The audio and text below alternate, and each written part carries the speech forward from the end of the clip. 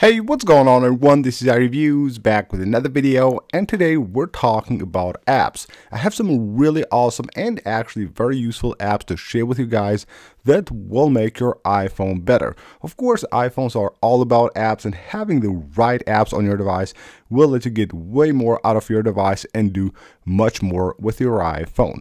Now, before we get into all that, I just want to ask you guys for a really quick favor. Most of you guys that watch my videos are currently not subscribed to the channel, so make sure you hit that subscribe button. It will really help the channel a lot. So we're starting things off with iFixit. This is an app that will help you fix basically everything when it comes to technology.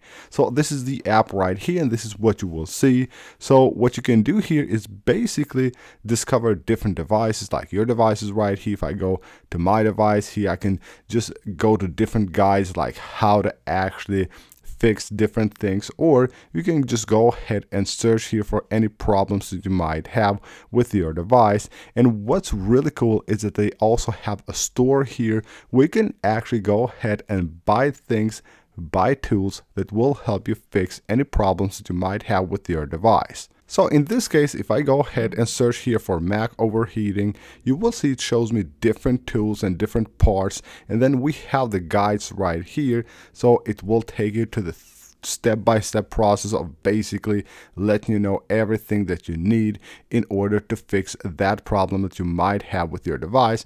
And what's really cool again is that they will also have here all kinds of different kits that you can buy that you will use to actually fix that problem. Next up, we're moving to all tools, and by all tools I mean all tools. They have a ton of different tools that you can use on your device.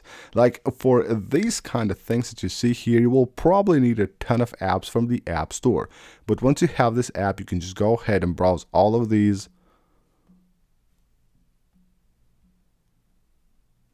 And you can see right here we also have common tools, which are like more simple tools, but here we have a ton of stuff. Like you will have like things like a file transfer.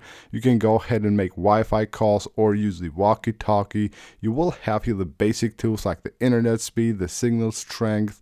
You will have things like altitude, leveler, compass. You will have the camera tools as well. You can detect different colors, use a night mode cam, the health tools, again, measure tools. You can basically measure everything you want. And then you will have here the audio utility. You will have things like microphones and all that stuff, a tuner.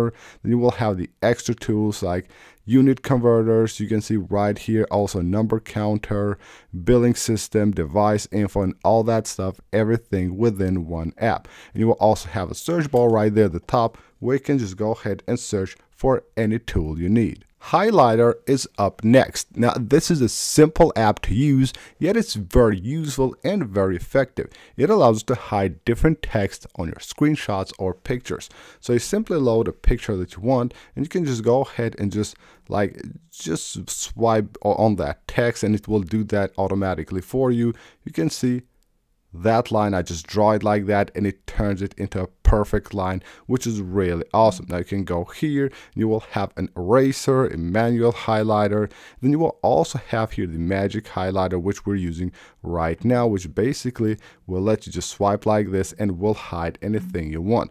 Now when you go here, we'll also have the option to actually choose which color you want to use to actually hide the text on any of your screenshots or pictures. Screenshot Sensei is up next. It allows you to manage your screenshots in one place and actually will use AI to give you all kinds of different informations and tools about your screenshots. So here I have my screenshots. You can just tap on analyze right there to analyze any of your screenshots. Here I have a few that I have analyzed. It will basically give you an AI summary of everything that's on that screenshot, and will also add automatically keywords to your screenshots, will organize them, and then also put them into different categories, basically different folders that will then let you just go ahead and quickly find your screenshots. So right here you can see we have all kinds of different categories from where we can just go ahead and browse and just find the screenshots that we need without having to go through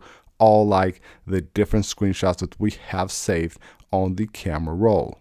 Next up is dual camera, and it's a dual camera but also a geotag, so it does both at the same time, and it actually does much more. As you can see right here, you can use a camera to take dual photos, meaning that you're taking a photo with the front and the rear camera at the same time. You can do the same for videos as well, and then you can also do the same but now add the geotag to your photo or video while taking it. You can also add watermark directly to your camera. So you're shooting a video, you actually have the watermark on your camera, which is really awesome. And that by text, you can add any text you want, or you can just go ahead and maybe load a picture from your camera roll, a logo or something like that. Then you can also remove the background from your photos. You will also have the overlap audio, which allows you to add an overlap audio on your video, on existing videos or new videos as well. And then you will also have the gallery of everything that you have shot with this app.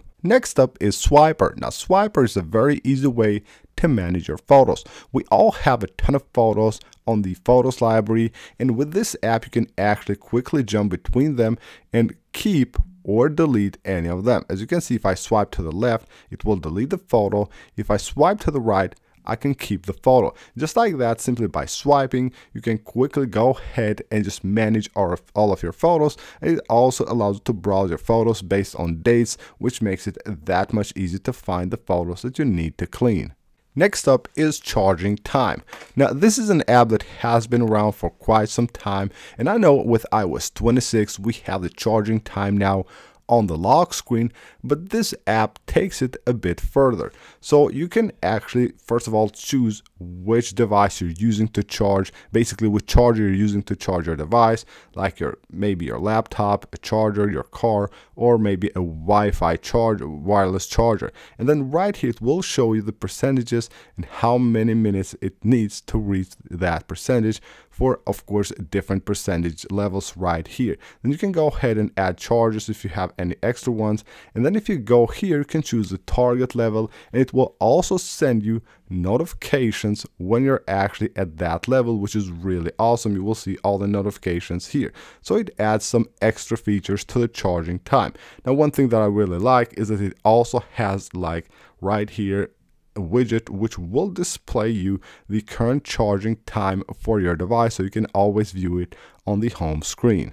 Now, talking about charging, we have here Cloud Battery, which is an amazing app. It will allow you to keep track of all the batteries of your devices, as long as you have, of course, the app installed on your devices as well, like your MacBook, your Apple Watch, or your other iPhones. You have the app installed, and then you can view the battery percentages for all of them. Like even right here on the home screen, you can actually see the percentage of the charge for your batteries, which is really awesome. And if you go here, you can tap on Edit Widget, and you can just pick which batteries you want to see, and it will display them right here. So you can choose whether you want to just display the charging ones, the ones that are unplugged and things like that. So it just basically gives you more like a view on your batteries, and all the time you can know at what percentage your devices are. So that is it for this video, guys. Hope you guys enjoyed the video and the apps that you saw on this video. If you want to download any of them, you will find all of them linked right down below on the pinned comment. Hope you guys again enjoyed the video, and I'll see you on the next one.